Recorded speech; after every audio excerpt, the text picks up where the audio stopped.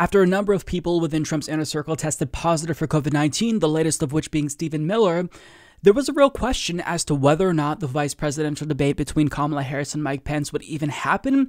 But thankfully, it is happening, and there's a lot that I want to talk about because I want to go over what we can expect from tonight's debate, and I also want to talk about the kerfuffle surrounding plexiglass and whether or not each candidate would have a plexiglass barrier around them, because that makes sense. If Mike Pence is part of the administration where they are currently unable to contain COVID and they're not doing contact tracing, you'd think that they would want to take extra precautions to protect Kamala Harris and the moderator from Mike Pence potentially exposing them. Now, I get, he tested negative and they are constantly testing the candidates, but you don't know if somebody exposed you after you tested negative before the debate, given how many people in Trump's administration have COVID-19. So I would want to take extra precautions, but Mike Pence doesn't want to do that, and it seems like Kamala Harris, as well as the Commission on Presidential Debates, do want to do that. So for more on this situation, we go to the Washington Post, who explains, Vice President Pence is requesting that no plexiglass dividers be placed on his side of the stage at Wednesday night's vice presidential debate, after an announcement Monday by the Commission on Presidential Debates that dividers had been agreed to as a safety measure to prevent the spread of the coronavirus. Mark Short, the vice president's chief of staff, said the vice president's team does not view plexiglass dividers as medically necessary given other safety measures at the debate, including a 12-foot distance between Pence and Senator Kamala Harris and daily testing of both candidates. The commission and the Biden campaign both said Tuesday they understood that the Pence team was in agreement with the notion of plexiglass barriers, but the Pence team suggested they did not want any such dividers around the vice president, regardless of what Harris does. Quote, if she wants it, she's more than welcome to surround herself with plexiglass if that makes her feel more comfortable, Short said, but it's not needed. Now, I see their point about it being a little bit too much because, sure, if you are putting them 12 feet apart, that's pretty safe. However, if I'm Kamala Harris, I'm opting for that plexiglass because, again, we don't know where Mike Pence has been. He's getting tested frequently, right? But we don't know if after he tested negative before the debate, he came into contact with someone else from Trump's administration who had coronavirus. So if I'm Kamala Harris, I'm not taking any chances. I want that plexiglass barrier. And guess what? If I'm Mike Pence, I'd want that plexiglass barrier as well because guess what? The American people do not believe the Trump administration is taking this seriously. So what do I do if I'm Mike Pence? Even if I think it's unnecessary, and maybe it is, just for optics' sake, to prove to America that I am willing to take this seriously, go above and beyond to make sure that we contain the spread of the virus, I'm putting up the barriers because it's not that big of a deal. But he's saying no, she can have it because I think it'll make her look foolish. That's the implication, at least. He didn't say this explicitly, but is it going to make her look foolish? Or is it going to make it seem as if she is trying to take it seriously? Like, you have to understand that there's a real optics issue here, and Trump and his team aren't helping with that battle. So, this is fascinating to me. I think that the plexiglass divider is a good idea.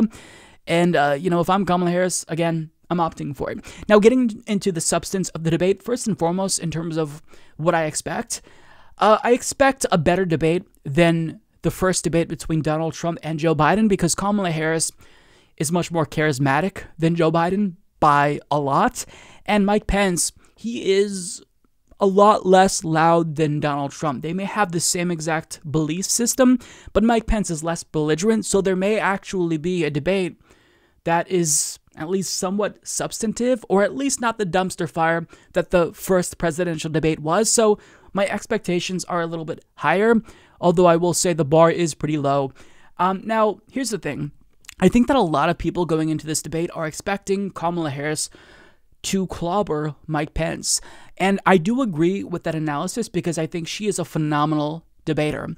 When she's at her best, she's one of the best debaters in the country, and she's charismatic, she knows how to make a point, she knows how to put on a show.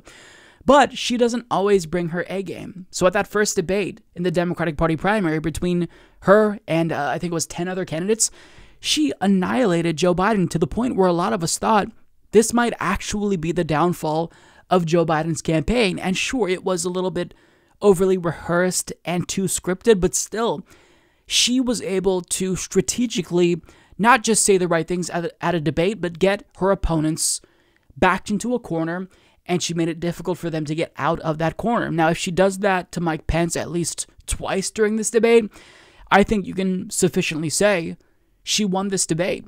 However, even though I expect her to bring her A game to this debate, there is a possibility that she does faceplant because, towards the end of her campaign, before she decided to suspend her campaign, I remember her just having a really bizarre debate performance where she was trying to pressure Elizabeth Warren to agree that we should ban Trump from Twitter or something insignificant like that. And even if she still used all the correct tactics that you use at a debate to get your opponent into a corner, it didn't land because nobody really cared about this to begin with, and Elizabeth Warren kind of just shrugged it off. So, if Kamala doesn't read the room, then I think that she won't easily win as we're all expecting to. However, having said that, I do expect her to win, but there is a caveat, and there is an area where she could utterly faceplant if she doesn't plan accordingly. Now, in this area, healthcare, this is a concern because what Mike Pence and Donald Trump have been saying about Joe Biden is that he's a socialist. Or if he's not a socialist, he's controlled by the radical left. Now, anytime Trump says this, Joe Biden says, no, I'm not. I beat the socialist. So what happens in this debate if Mike Pence says, you guys are socialists, you support Medicare for all? What is Kamala Harris going to do? Because what she does here could make or break her in terms of winning this debate. If she says, no, I don't support Medicare for all, then she's doomed. Because then Mike Pence can say, but you supported it in the primaries. Didn't you propose your own alternative to Bernie Sanders, which you said was Medicare for all? Weren't you defending Medicare for all at the debates against Joe Biden attacking your plan? What does she do there? Because either way, she's going to come out looking wishy-washy, and it's not going to be a good look. Because if she just automatically does what Joe Biden does and says, no, I don't support Medicare for all, you're wrong. You did say that you support it. Now, we all had our doubts that you were genuine and, you weren't just trying to get the left to support you. But if you do that, it's going to be a disaster. So there's a couple of ways that she can handle this to not look completely wishy-washy, because she did flip-flop on Medicare for all. Make no mistake about it. Even if I doubted that she actually supported it in the first place, she flipped on it. So how do you get out of this not looking like a hypocrite? Well, she can either brush this aside and attack Mike Pence, because of course his plan for healthcare is non-existent, and Trump's administration signed on to a lawsuit that could overturn the Affordable Care Act, which will eliminate protections for patients with pre-existing conditions. She could just sidestep that, brush it off, and attack. That's one way to handle this. Another way to handle this, which I think will be the best way to handle it, is to not run away from Medicare for all. She can say, you know what? I don't necessarily agree with Bernie's bill. That iteration of Medicare for all maybe goes a bit too far, but I do personally support my own version of Medicare for all, which I believe is universal health care. Now, Joe Biden and I, we don't agree. We don't see eye to eye on this particular issue. He supports a public option, and in theory, I support that as well since I am his running mate. However, I want to push him to do better. So yeah, we just have a genuine disagreement here, but I'm going to be pushing closer for, a Medicare for all type plan. Now, if she says this, she's going to look better, because guess what? If Americans think you support Medicare for all, if people come away from this debate thinking that you support Medicare for all, that's really good for you. That's really, really good for you, because guess what? Medicare for all is a very popular policy. A majority of Americans support Medicare for all, and during a pandemic, you don't want to instinctively and reflexively run away from Medicare for all. If you leave it so that way there's an open question and make us think you're willing to debate Joe Biden on this issue and perhaps even challenge him, you're going to look better. But if you run away from it, as I suspect she will, but hope she doesn't, if this comes up, then you're going to look wishy-washy, you're going to look like a flip-flopper, and it's not going to be good. Now, here's what I will say. Overall, let's say this disaster scenario comes to fruition, which is really the only true pitfall that could leave a lasting mark on Kamala Harris. Is this going to matter in the end? I'd argue no. Even if she face plants on the question of healthcare and Medicare for all, I think that overall, her debate performance will be good enough to where people can give her a pass for that. I think on COVID-19, her and Biden have both been consistent, and Americans want leadership here. So as long as she goes into this debate acting like an adult when it comes to dealing with this pandemic, that is where she'll have a leg up. Black Lives Matter may come up. She could basically both sides this easily and at least somewhat appease most Americans watching, right? She's not going to appease everyone. She's not going to appease leftists like myself who want to defund the police. But what she can say is, look, I was the top cop in California. I was attorney general. But, you know, as a person of color in America, I see how communities of color and Black Americans are disproportionately targeted by police.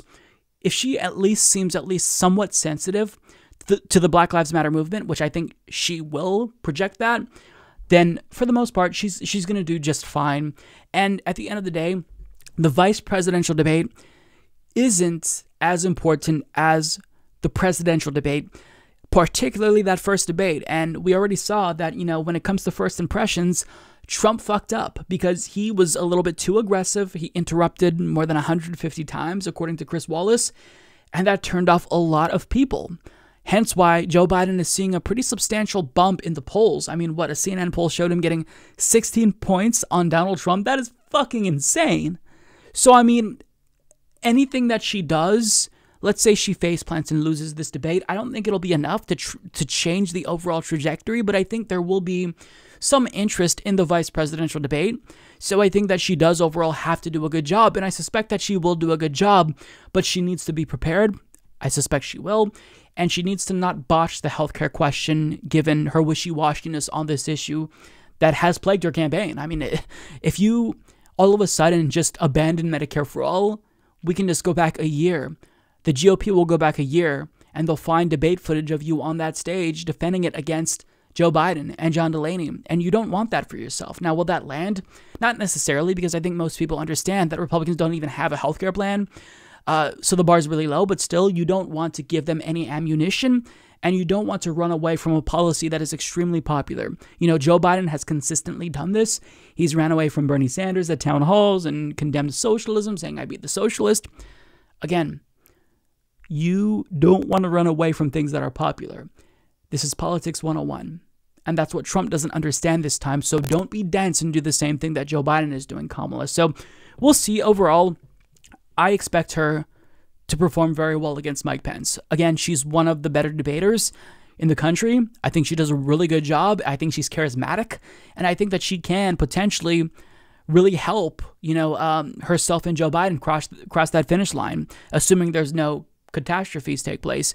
But, you know, I am hoping that there will at least be a little bit more of, dare I say, a civil discussion at this debate, even though that word now has, you know, negative connotations because of everyone screaming about civility and decorum. But I mean, just to see two adults disagree respectfully after coming, you know, away from that Joe Biden-Trump debate, that would honestly be refreshing to see. It would be a breath of fresh air.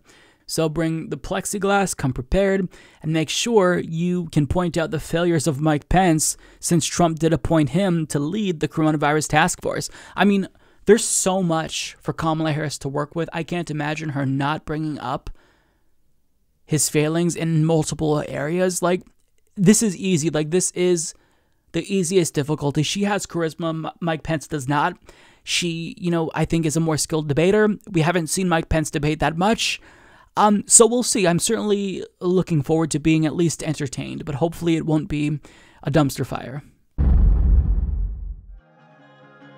You know,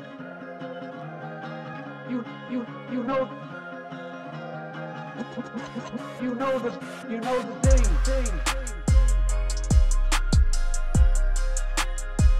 You're getting nervous, man.